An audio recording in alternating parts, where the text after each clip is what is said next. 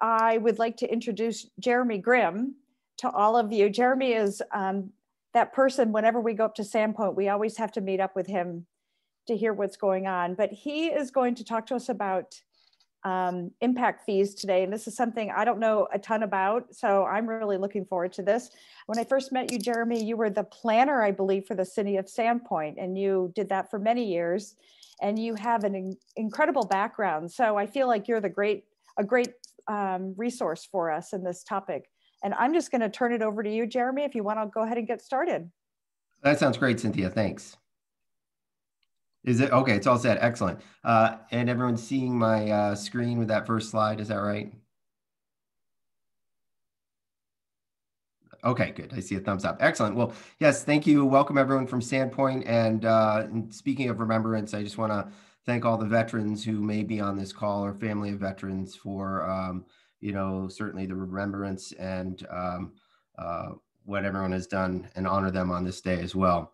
I am really excited to tell you all about development impact fees in Idaho. I've worked as a funder in a previous position, and I frequently worked with rural communities in the West, and I heard all the time about the lack of funding and lack of money to build walkable, pro-walkable, bikeable infrastructure and trails. And I hope that you take away from this today both a great understanding of development impact fees and hopefully opening up sort of the door to understand how you can leverage them in your community to build pro-biking, pro-walking, and pro-pedestrian safety infrastructure.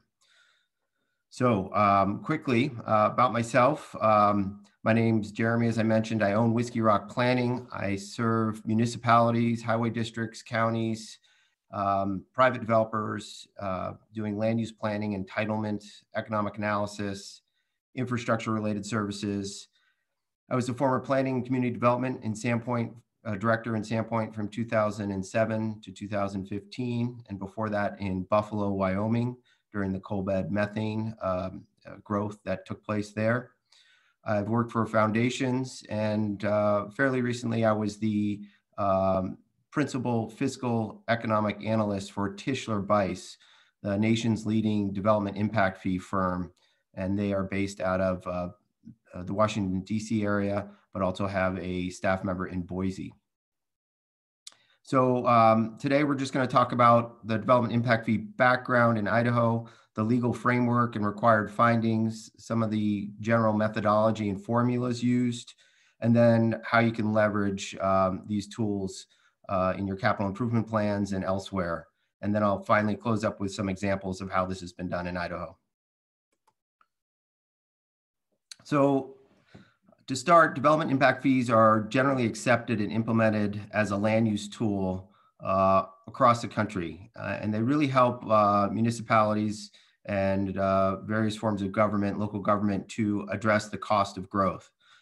29 states have adopted impact fees, enabling legislation, and they all require something pretty important, which is this establishment of a rational nexus between the fee and the impact that development is having on the delivery of municipal services. When we look at Idaho, Idaho was fairly early on. We adopted impact fees in Idaho in 1992. And although it may seem progressive, many view impact fees as a very fiscally conservative way to approach growth, making growth pay its own way. You know, philosophically, we know that government, when they're running well and government's running well, they should have enough tax revenue to maintain services. But we also know that few governments are, building large surpluses or, building up large reserves. So impact fees effectively allow government to have a funding mechanism to expand the services and expand the infrastructure and facilities that are required by growth. The understanding is that, once the facilities and infrastructure are in place, the governments will have enough revenue, operating and maintenance revenue from other funding sources to maintain them. Looking at sort of what can impact fees pay for in Idaho and what can't they. let's just walk through this list. They can pay for gross proportional share of new infrastructure and equipment. They cannot pay for a higher level of service. So if you don't have a level of service established today, or your level of service is, I'll use the old car analogy, I don't think a Yugo is the right one, but it's one we all know. You can't have a Yugo and want a developer to pay for a Cadillac or a Tesla, with impact fees. It has to be the same level of service you have established. You can't fix existing deficiencies with impact fees. Impact fees, if you have problems with circulation or intersections or other related problems, you cannot ask the developer to fix the problems you have today. And finally, libraries, solid waste districts and facilities and schools are not eligible for impact fee funding. That's a whole discussion on its own. I really think in Idaho, we should expand it to schools, but we'll save that for another day because today's about leveraging impact fees for walking and biking and ped facilities. You can spend and establish and implement impact fees for roads, water, sewer, stormwater, parks, fire, police, and of course the cost of the fee study, which is somewhat significant. It does require an impact fee ordinance, which has, and a study, which has written analysis, establishes a service area where the fees are going to be collected and spent.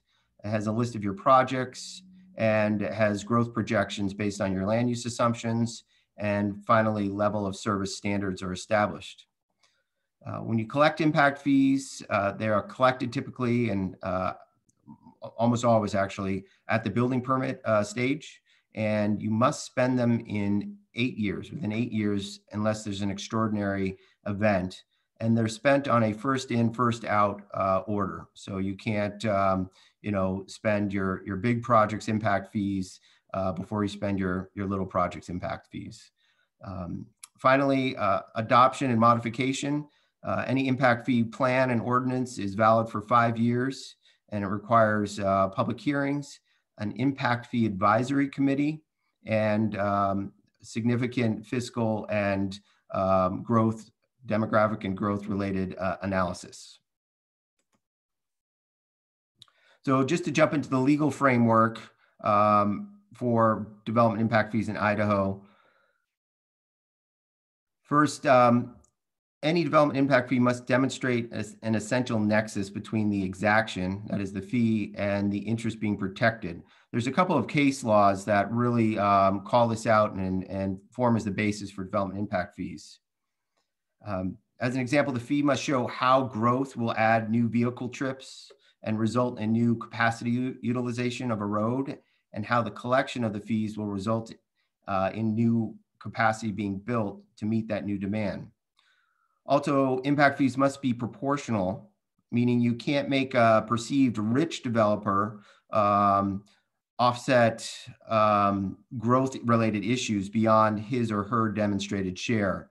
For example, you can't have a new development build an intersection when the trip generation from that development only adds maybe 10% or utilizes 10% of an intersection's capacity. Development impact fees are not allowed for operation and maintenance. Typically, those are general fund dollars that should be funding that from new property tax.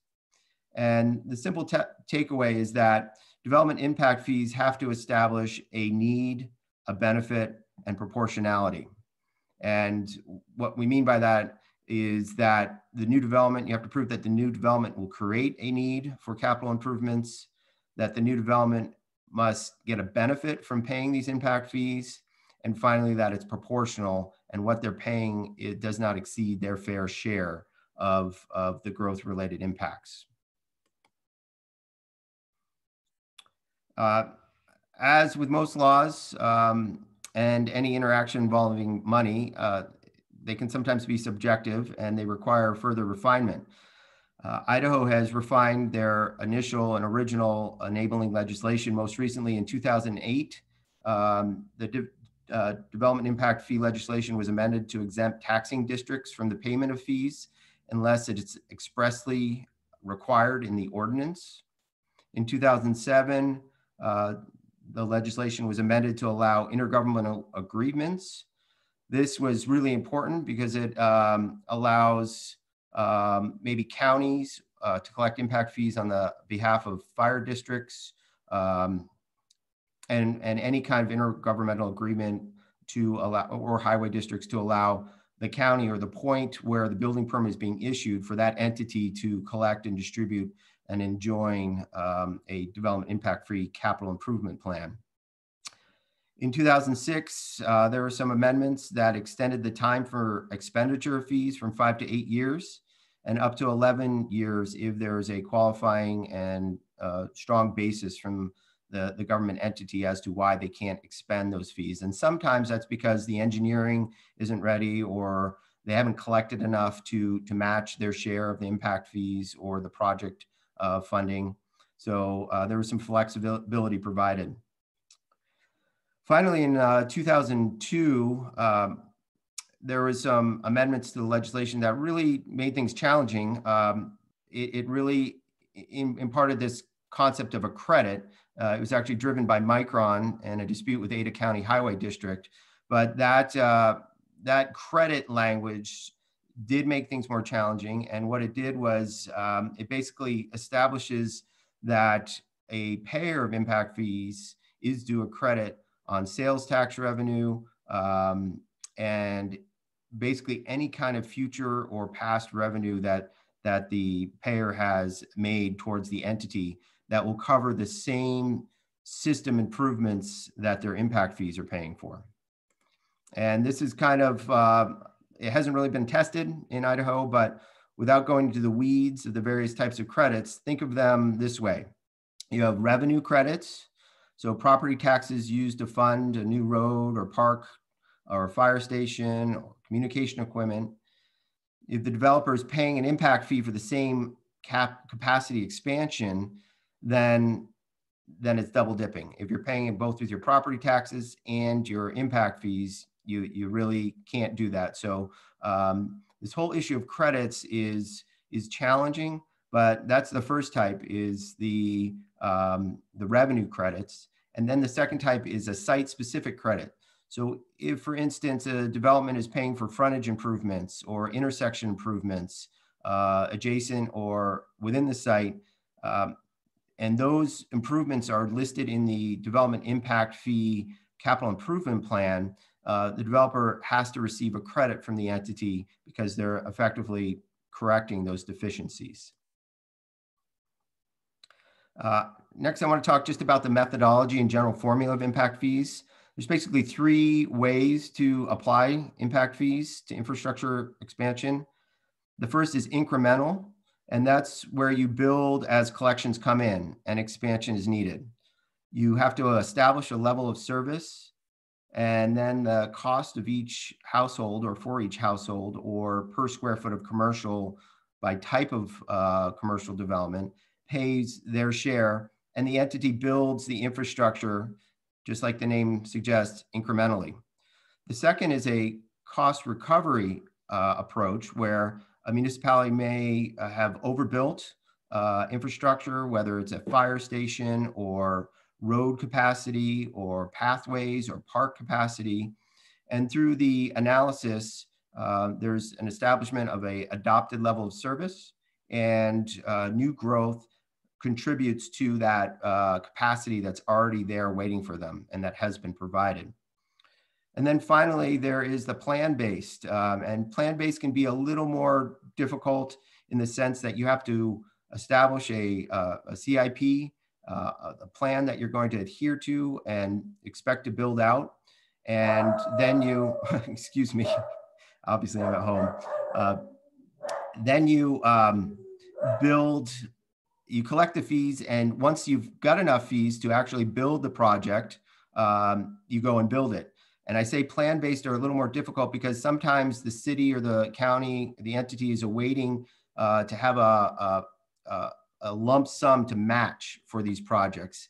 And if those lump sums, whether they're grant funding or other revenues, don't come through, you can end up sitting on a bunch of impact fees for a project that you don't have the match for. So in those cases, you have to sometimes come back and modify your plan and adopt a new plan.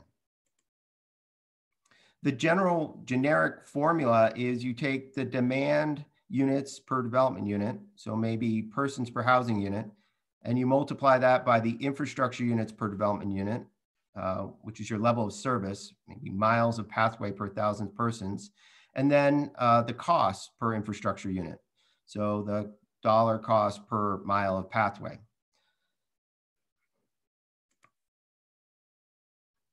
A few closing takeaways on this section. First, development impact fees have to be proportional. You cannot develop a higher level of service, and you can't make folks pay for gold-plated things that you want but don't yet have. And you can't charge twice. That's the big thing. So it's really important that you have legal advice and experts working through the application of these impact fees, especially on larger developments. And finally, there's that credit component, which is very complex, and that's going to be unique in every single municipality. Quickly running through Idaho code here, development impact fees are a land use tool, and they can have, you can have different fees in different service areas based on transportation demand, based on urban renewal districts and funding of infrastructure, based on the level of service in these areas. And by creating a development impact fee program with multiple service areas, you can start to direct or retard growth in specific areas that you prefer.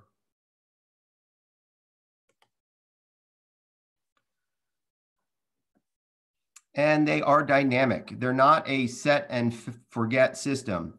Development impact fees require an impact fee advisory committee, and they have to have annual meetings and involvement with the budget. They have ongoing maintenance and accounting requirements in terms of auditing and fiscal responsibility of handling this money.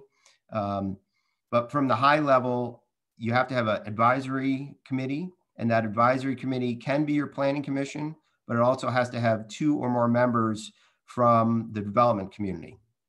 Again, every year, the Impact Fee Advisory Committee has to file written comments, monitor and evaluate implementation, and file periodic reports to the entity that has created them.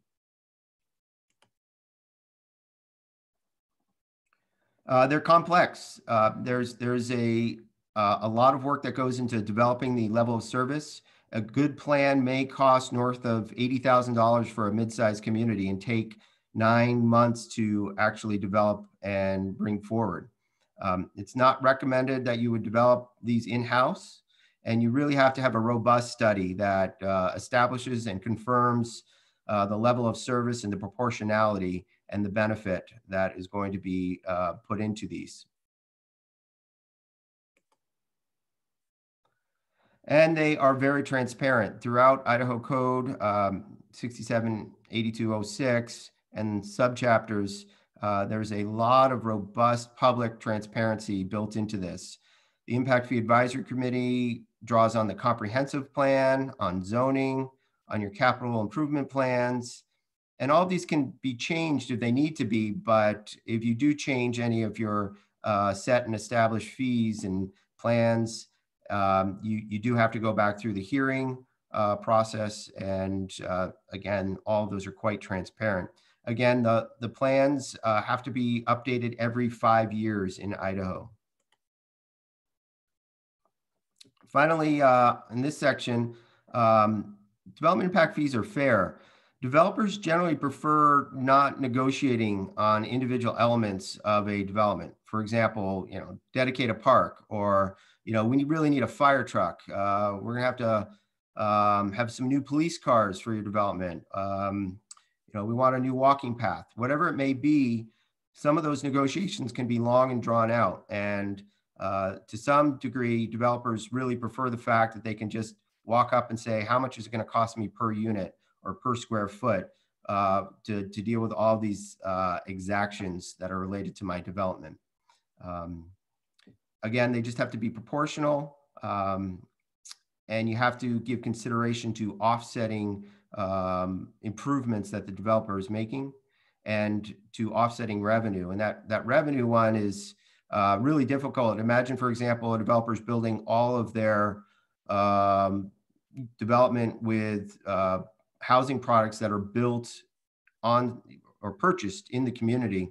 If you take the code literally, they should be receiving a revenue credit for all the sales tax that are related to that project. If those sales tax flow on to the general fund, and those sales tax end up supporting any of the components that are listed in the development impact fee program. There are some safety checks. Idaho code doesn't set the maximum fees that can be charged. It's a political decision to adopt the fees at 100% of the true cost. And sometimes this is seen as something that might retard growth or slow growth. I would argue 100% of the development impact fees are always necessary for a government entity, because it's really a bait and switch. If you think about it, if you're not collecting 100% of the cost to expand your services and facilities, you're really attracting people saying, come enjoy our quality of life we have today, be it the fire truck response or the EMS response or police or the road capacity or the parks. And we know it costs to expand all of those. And if the government doesn't have impact fees to expand those services, they're effectively hoping they're going to win Powerball or something. And they're not going to be able to provide or maintain that level of service in the future. Again, it's always a political decision of what level to adopt, but it is certainly encouraged to consider adopting them at their full rates. So how's it done? Well, in your parks, trails, and walking paths, you can address development impact fees a number of ways. First of all, and I'm assuming that everyone has development impact fees in the audience, but if not, this is how you do it. You would have a park component of your development impact fees, and in there you can include amenities or features such as trails and pathways. You can do this a number of ways depending on what works for your community. You can do it incrementally, where you maintain your level of service. You can do it as a cost recovery if you've overbuilt your infrastructure, and you can do it as a plan-based as you collect those fees and hope to acquire the next park or develop the next park with amenities. You can also develop pathways and trails and sidewalks through your transportation or streets component of a development impact fee program. It can be a separate standalone category as pathways. And again, you can do this through both the incremental approach, the cost recovery approach, or the plan-based approach. All three work, but you do have to make sure that you've established this level of service, that you've adopted a level of service, and that you have a CIP that calls out and has cost and details related to the multimodal components. Additionally, you can include sidewalks. If you have complete streets, a complete street standard that you've adopted in your community, that should show up in your CIP. So your arterials, your collectors, anything that's going to be developed as part of a system improvement that impact fees would go to expand. You can ensure that all of those sidewalks, pathways, bike lanes, whatnot can be included in that CIP. And I'll go through this with you in a few minutes here as an example from a community in Idaho. The big thing here with the transportation, though, and the complete streets, it's pretty difficult to do this incrementally. It's possible, but it's typically better done through a cost recovery method or a plan-based method, so that you can actually build up enough funds to actually complete these projects. And that's primarily because streets are expensive, as we know. Finally, signalized intersections, in terms of component of your transportation or street plan, these can be an independent category, and they can work all three ways, both incrementally, cost recovery, or plan-based. And again, I'll just emphasize again that you establish, this level of service and a ratio, the number of signalized intersections per VMT or ADT, And then you simply work in your growth projections in the community, and you know what the costs are to create a new signalized intersection, and you can walk through that and make sure that as growth occurs, you can proportionally charge each new house or commercial square footage their fair share of adding signalized intersections to your community.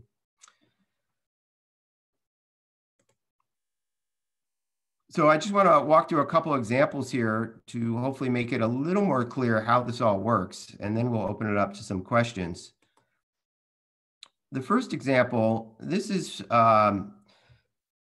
for a community in Idaho that's growing very quickly. You'll probably know what it is, but I won't call it out.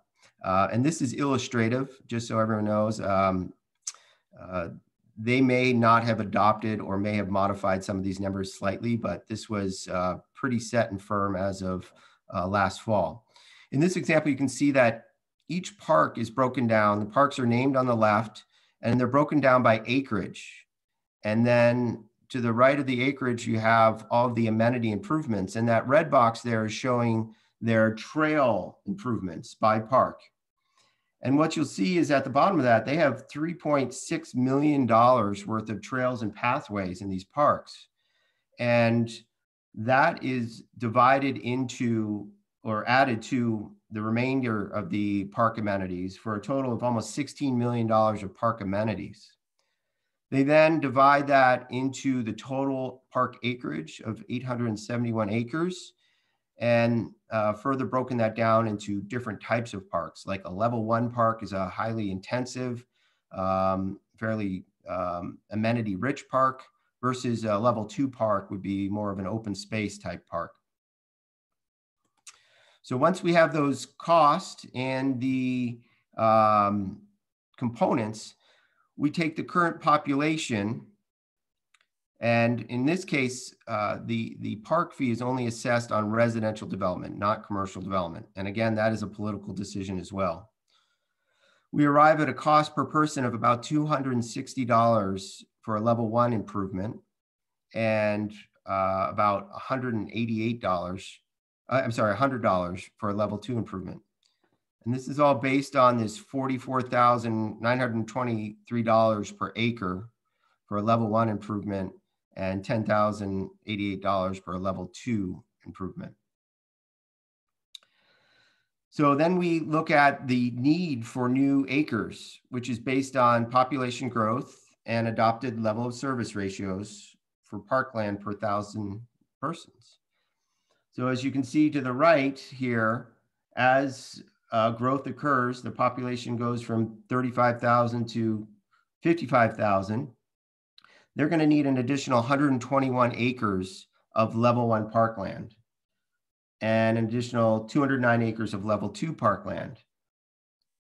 And further in this, you'll see that that's been broken out to parkland acquisition and parkland improvements.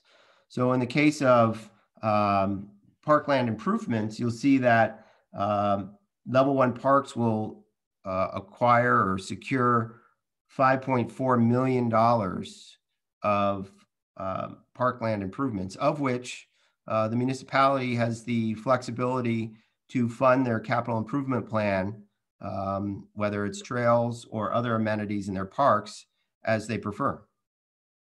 The end result of this is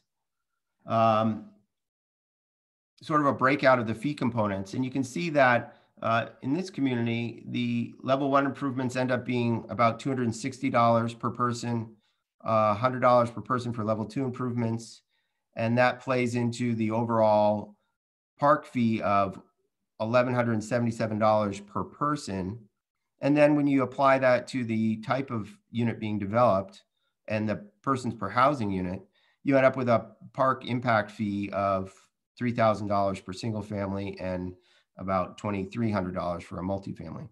Again, this is 100% of the fee. This is what would be legally defensible. A lot of communities get a lot of pressure from sometimes builders and developers and planners to lower this. So again, that's a political decision.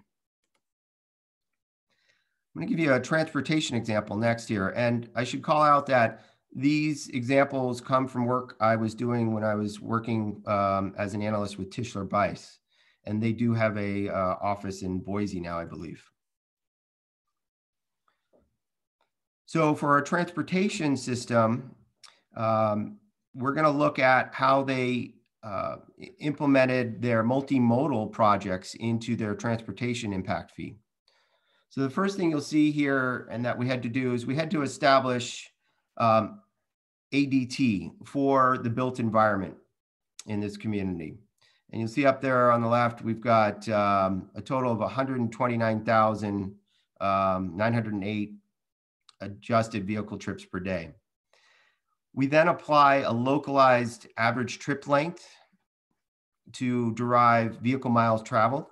And you'll see we've broken that down in that lower red box there by different types of development in the community. And you can see that we total then about 1 million vehicle miles per day and 129,000 plus trips per day. And that's important to establish that because you want to really look at what's the growth going to be in these categories. And you'll see all the way to the right there, the 20-year increase in vehicle trips is about 154,000 over this 20 years. So that's really gross share of the cost. So then when we look at the capital improvement plan for multimodal and pedestrian and bike related improvements, we can see that in this community, they had a total of $13 million worth of short-term capital improvements expected to be needed to maintain their level of service in the community. And then we pull in some of those numbers from the previous slide, and you'll see that net increase in vehicle miles traveled of 1.3 million, and we can come up with a cost per vehicle mile traveled of $10.05. And then we factor that into the fee component. We'll see here on the top left, we've got this by vehicle miles traveled. We see that for the multimodal improvements, it's $10.05 per vehicle mile travel. We look at the different types of development, both multifamily, single family, and commercial, industrial, etc.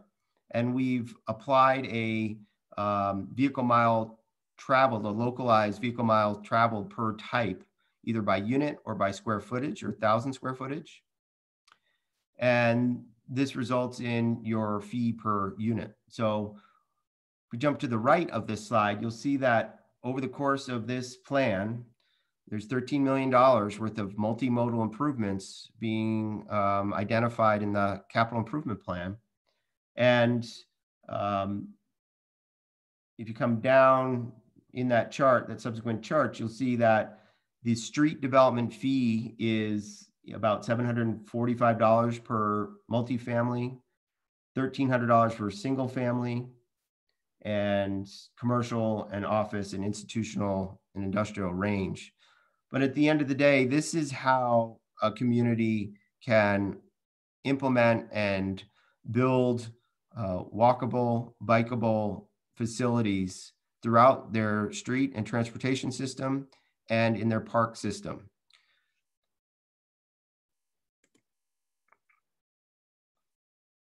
So I just want to close with this before we open it up to questions is, welcome to Idaho. Please pay your proportional share. Also, I know this was brief, but don't hesitate to reach out to me. I'd be happy to answer any questions. You can find my email at whiskeyrockplanning.com.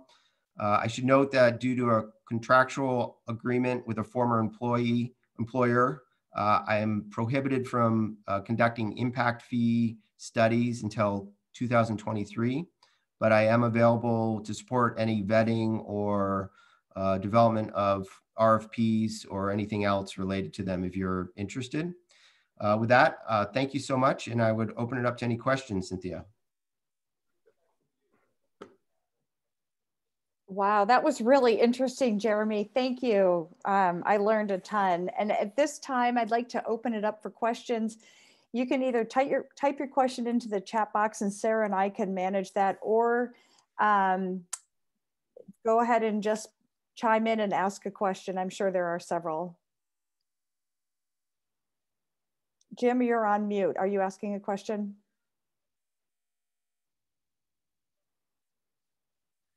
Well, I have a million and I could take over the entire hour. So I'll wait for somebody else. Hi, Cynthia. I had a question. Hello, I had a question. Go ahead. My thought was, well, this was a wonderful presentation. So thank you so much for the time and for putting this resource on. Would you say that there's anything different pertaining to redevelopment versus development? Yes. Anytime there's redevelopment occurring, you're going to have a credit. So you would have to go back and look at what the current level of intensity or the most recent maximum intensity of that site was. And what I mean by that is if a site went from, say, heavy commercial and then became office or residential, you know, it would probably see a reduction in all the different variables related to the proportionality and the impact fees.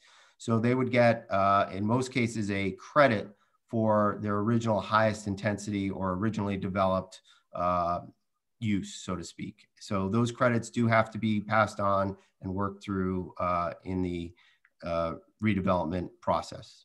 Perfect. Thank you so much for your presentation. Oh, my pleasure. Was this Hannah who just asked the question, Hannah Ball? Yes, it was. Hannah, where do you live?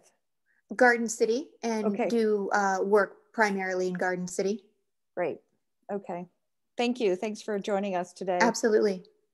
There was a gentleman who asked a question, I think at the same time as Hannah, and I don't know who that was, but wanted to give them the opportunity to ask their question. Hey, Cynthia, this is PJ Holm from City of Idaho Falls. Hi, PJ. Hello. Thank you so much for hosting this today. And Jeremy, thank you very much for the presentation. Bunch of great information. The City of Idaho Falls is just kind of now starting to look at the possibility of impact fees. I appreciate all the information. I was just wondering if there was any way that we could get that presentation, today's presentation, to have so we could review it again and maybe share it with our council liaisons and fellow directors. We have recorded this, so we can put it onto our YouTube page. And do you want the PowerPoint? That would be great if possible, but otherwise we can just watch it on YouTube and get it that way. Yeah, I can. If you send me your email too, I can send you a PDF version. I'll also send the PowerPoint to Cynthia. Thanks, Jeremy. Thanks, PJ. So Deanna has written a question into the chat box. Deanna, do you want to go ahead and ask your question? Sure. So Jeremy, you talked about level of service and using it as part of the determination in the formula. But what I want you to create more clarity around is you really look at VMTs or ADTs to get to the number. So where does LOS come in? Is that through plans and what, you know, so you're looking at VMTs and ADTs, and in the plans, they've identified this corridor should have an LOS X. Is that the interplay between the two? It needs to be defensible, Deanna. So it's going to be different for different types of categories of fees. For example, your parks, it's going to be acres per resident or per 1,000 residents. For transportation, it can vary, but yeah, you're going to look at what is the policy of the city, what's your adopted, what's your current, because that's the other thing is you can't, as I mentioned, you can't build a higher level of service than you already have. So if your corridor is currently functioning at a level of service, and this is the technical transportation engineer level of service, D, you can't require a developer to build to a B or an A or an intersection going from a D or to a higher level. So you would have to use other funds to do that. But what you can do is make sure that the development pays its share, its proportional share of those upgrades to the system.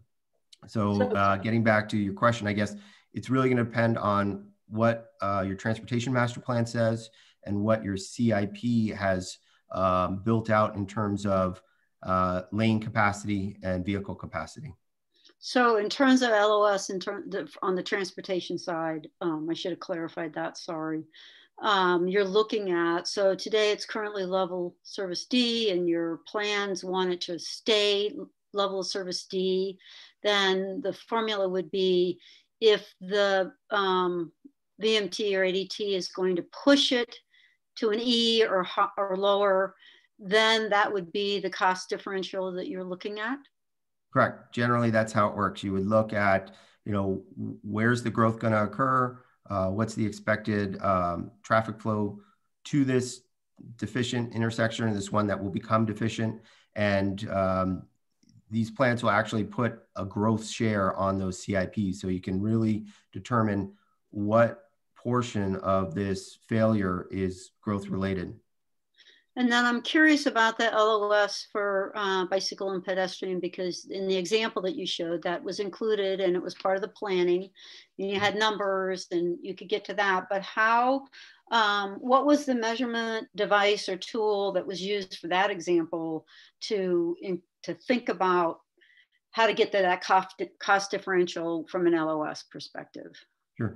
Well, in the transportation example, it was, those actual CIP dollars. And we looked at, current bike lanes, existing lane miles, without getting too far into the weeds. You can look at those existing conditions and existing capacity. And that's how you show, because at the end of the day, you have to show that the CIP isn't going to build some incredible transportation system. Again, going back, growth doesn't have to enhance the level of service. So you have to show that through the implementation of the CIP, you are maintaining, not expanding the level of service. So you couldn't see reductions in those things. You could have a challenge. Thanks. Good question, Deanna. Anybody else? I know Jim is itching to ask a question.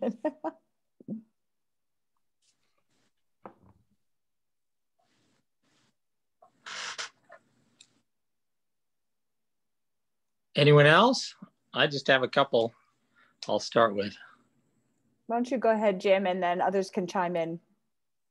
Well, thanks, Jeremy. I don't know how familiar you are with the situation in Ada County, where the highway district covers the entire county, unlike in Bonneville County or other counties where the cities manage their own transportation infrastructure, and the highway districts are outside.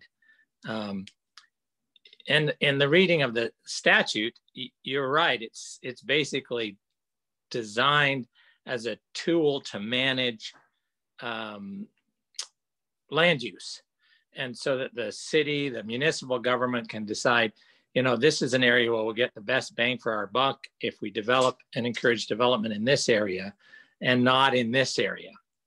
The difficulty in our county is that it's not the city that has the CIP for transportation or for roads. It's a separate entity, which makes it crystal clear it is not a land use agency. So as a result, they went through this whole process of trying to figure out service areas and ultimately just threw it out and said, the county's the entire service area. And though now, of course, there's developments like, fairly dense apartment complexes in downtown Boise. Meridian wants to develop some of that kind of housing that will be paying impact fees. But you say there has to be sort of a a connection, a nexus. And I'm sure, and that's what part of their concern is, there really isn't a nexus. They're going to fill this apartment complex with people who are probably going to mostly walk and bike, do some driving, but not on the arterials that are slated to be banded 5-10 miles away under the transportation CIP. So there's a big disconnect. And my question really is like, can it work if you're a special purpose district? And how does it work? Because if you look at the CIP in Ada County for transportation, you just have to look at the map where the projects are, and they're all on the edge of the cities and going further out. They actually appear to be incentivizing development on the edges, which then of course means the cities have to start providing more services there and not incentivizing development on the inside. So how do you deal with that? I don't know if that's a fair question to ask, but that's sort of at the crux of the problem. Yeah, it's a complex situation you have down there. And I'm aware of most of it, and everything you just said resonates. And there's a parallel as well. You see this sometimes, like even a town as small as Sandpoint. We just had a 153 lot subdivision that paid park fees, but there's not going to be a park developed anywhere near these people. So it's a similar kind of challenge. Maybe the park's going to be developed in the wealthy part of town. What I'd say is that Idaho's relatively young in terms of this kind of scale of development. In other states like Arizona, you will see where there's been a lot more litigation about this. You will see in the communities I've worked in quite a few sub-districts. And I guess I would be an advocate of sub-districts. If I were speaking to Ada County's commissioners, I'd say you probably want to have sub-districts because no one can challenge and say there's no nexus or benefit. I mean, the thread that somebody would have to weave to say there's a direct nexus or benefit for this in-town dense apartment building to pay for a intersection or a highway miles away that this resident may never use. I mean, that's a thin thread. I think we'll see the courts kind of weigh in and probably, when someone challenges something like this, we'll see some clarity. My next question has to do with level of service. And in areas that are becoming increasingly urbanized around the country, they're realizing level of service is a very unsatisfactory planning tool that in fact a tremendous amount of resources can be used identifying the widening of a sort of farm to market road into a 5-lane arterial out in the desert that's going to serve all these subdivisions. But the way in which it's designed and the way in which development patterns are going to occur, they're projecting out, level of service F by the year 2035. But once it's widened to 5 lanes, it's going to be level of service F by the year 2037, maybe. So level of service for car trips alone is very unsatisfactory for those urban areas. Or like, let's not put so much weight on that. But we don't have the other tools. ACHD, for example, doesn't have, but hopefully will develop level of service for other modes of transportation. So at least there's some balancing between them. The other is, you said under the statute that government entities can use impact fees for multimodal transportation. Our ordinance, ACHD's ordinance, currently only says, well, we'll build them if they're part of an expansion of an existing arterial. So if the arterial is not going to be, if it's, the most ideal solution is a bike path that doesn't go along an arterial, or it's a whole pathway network, we can't use our fees to pay for that. It's got to be as part of the right of way for the expansion of the arterial. So there's a huge disconnect there. And I think a lot of people in the walking, biking community, they're like, well, impact fees, great. Well, people are going to walk on them. But have you seen how that's worked in cities where they've been able to apply, okay, you could in fact put a bigger sidewalk or a multi-use path along this arterial that's going to be widened. But in fact, these cities have said, and I think Idaho Falls is a great example of that, they're going to want to build those networks in and around neighborhoods so that, because they'll be used that way, people won't feel safe riding and walking along those arterials, that you then build this great network that they can then pay for as a city.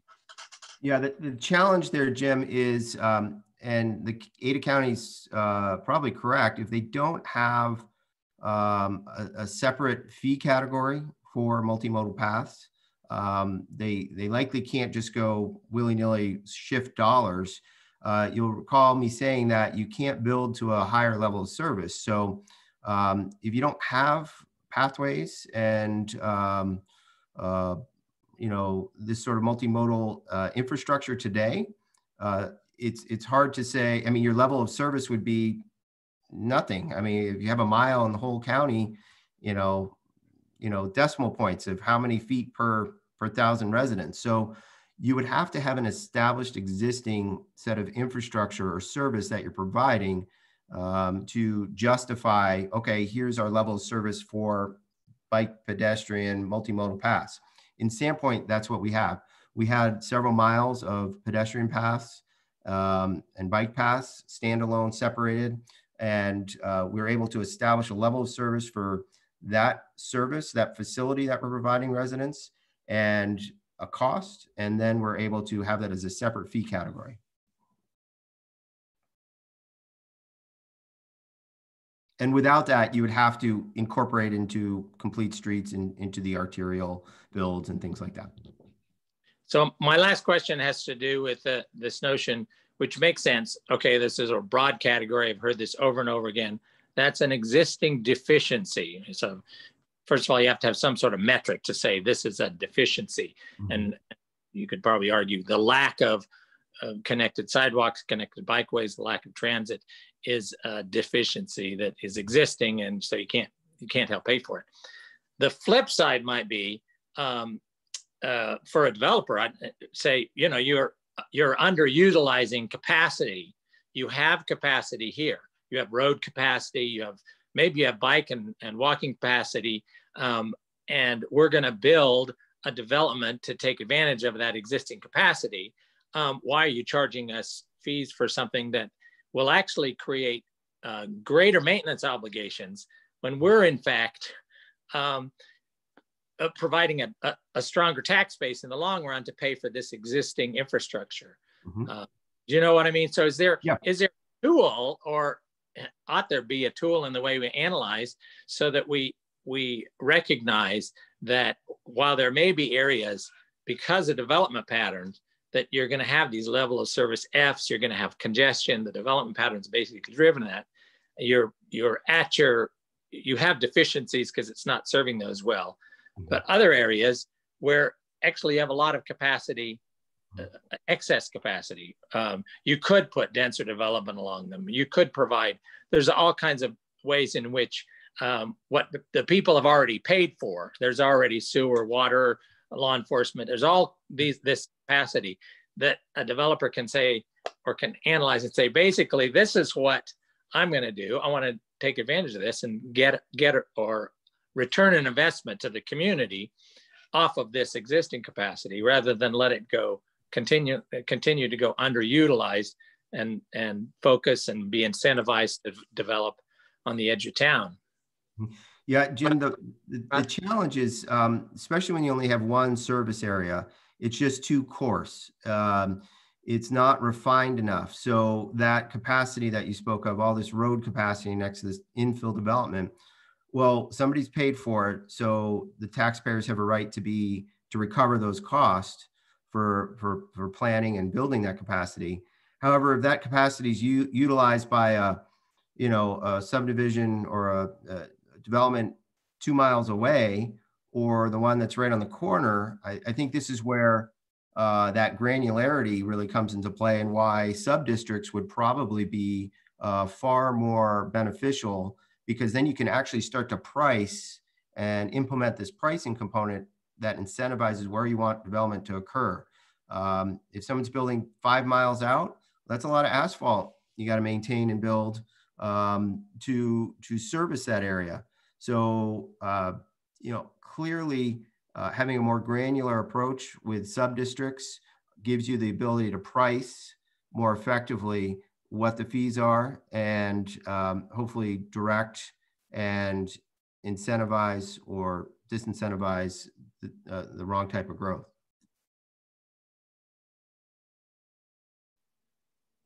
Great questions, especially I'm sure a lot of people can relate as our state is growing so quickly. And so we're dealing with so many of these issues, not just in Ada County, but all over. So we only have a couple of minutes left. We really like to keep these to 1 hour to respect people's time.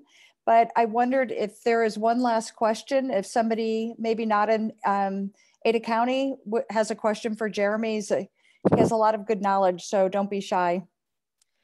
I have a question. This is Kaz. Thanks, Kaz. Go ahead. Hi. Thanks, Jeremy, for your great presentation. I'm on City Council in Haley, and we implement impact fees, and we've put fees to great uses. A very recent one is for a sewer line to put in a larger sewer line, so and water line, I think, as well. Anyway, what I was wondering is I'm not so involved like staff is in how to calculate these things. But like, when do you have to negotiate with the developer, and do you have to tell them you're applying it to this very particular thing if you don't have something on their property? We're a small enough community that I get the nexus. Almost anything can be looked at as connected. And I understand also that there has to be a public hearing around it. You said something like that. But are there deadlines? Are there timeframes? Are there times when you have to tell a developer, this is what we're using it for? Or can you just collect a fee and then ask your council how you want it best to be used? Or, no. Is this a crazy question? No, that's a great question. A lot of smaller communities, I think, are not familiar, and this is really like heady, detailed minutia of the law and how these are applied. But in your case, when you're adopting impact fees, the ordinance should reference a study or a plan that establishes what those proportional components are and what the fair and equitable share is to pay per unit, whether it's a house or a square foot of commercial. Right, we have all that, absolutely. Okay, Yeah. So you have all that in a plan, and then you should have, if it's incrementally approach, if the approach is an incremental approach, you do have a lot more discretion on, okay, we want to, we've got enough money now, we want to extend our bike path system. Typically, it doesn't, specify where you're going to do that as long as you're adding the lane miles. But for a capital improvement plan or a plan-based approach, you certainly have that CIP that's been adopted by the council and been vetted by the Impact Fee Advisory Committee. So that CIP, it's quite clear in the statute that you have to hold hearings. I don't think you have to notify, other than your typical public notice, a particular developer, or landowner, but for those plan-based projects, you want to follow your CIP. You can change the order and the projects, but there's a process. So you don't have to tell the developer who's providing the fees that we're doing this. You're just collecting the fee because of the impact of the development on the city and the lack of proper infrastructure. And we're using it a lot for bike ped stuff. But you can just collect without having to tell the developer and then apply that somewhere at a later date. Yes, here would be an example. You should have some guidance in your adopting ordinance or the study, but If you were collecting, let's call it a road or street impact fee, and the number one priority was some failing infrastructure that needed to be upgraded, and you collect all this money, and all of a sudden you say, you know what? We're going to go do something totally different with it. We're going to build in a different part of town. Something else is a priority. Oh, and it's a priority because the mayor lives there, or because Kaz lives there. You know, they just want to make sure there's transparency and clarity of, wait, why are you collecting this money? What's the justification, and where are you spending it? Because without that due process and public hearing process, you know, a lot of bad things can happen. Sure, but you can use it for whatever you want as long as it's got that in the category and qualifiers of the basis and justification, proportionality, but generally there is flexibility. Yep. Mm-hmm. And that can come, that choice, that decision can come later. You can amend your capital improvement plan based on where development's occurring. Maybe, you know, your first capital improvement plan thought growth was going to happen on the east, and, you know, all of a sudden growth's happening on the west, and, you know, maybe you upgraded some of the infrastructure to help with, you know, vehicular issues, and you want to redirect those dollars to where growth is occurring and where the capacity improvements are needed. Yeah, there's flexibility. Thank you. I'm going to just break my own rule for a quick second, Jeremy, because there's a question in the chat box, and I have a feeling that this particular person isn't the only one who wants to know the answer to this question. I'm going to read this to you, but James Francis, if you hear me read your question and I do it incorrectly, just jump in. As the city calculates its pathways level of service, the baseline would have to be based on dedicated paths in existence, or could it be based on marked bike lanes on roads as well as pathways? Did I get that right? Yes, you got it right. Thanks, Cynthia. You bet. Yeah, it has to be defensible. Let me say that, James. I don't want to cause issues for anyone. I've seen it done both ways,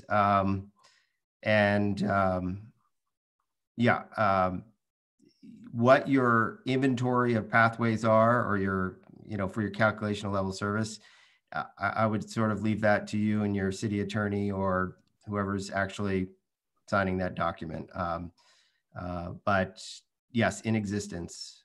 Okay, so I'm getting the hint that it's better to calculate. You're more defensible if it's calculated on the actual dedicated bike path trails that are already there instead of the roadways. Yeah. Yeah. Okay. That's all I need. Good. Thank you. Great question.